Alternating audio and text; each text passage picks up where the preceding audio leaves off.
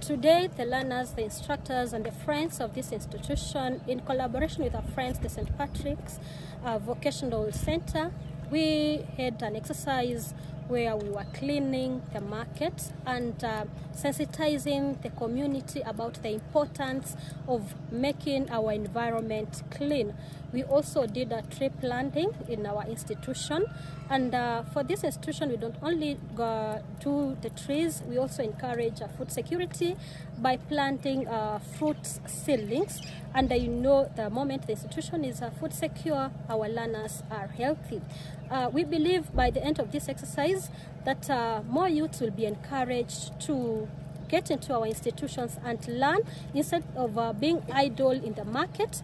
And also it's a challenge to everyone that we have a responsibility of making our environment clean. These learners went up to where we have Marikiti, they cleaned the streets, and everybody who was seeing them doing it was getting challenged, encouraged, and knowing that they have a role in ensuring that the environment is clean. So we believe our enrollment is going to increase. We believe that our youths are going to leave the streets being idle and enroll and gain some skills.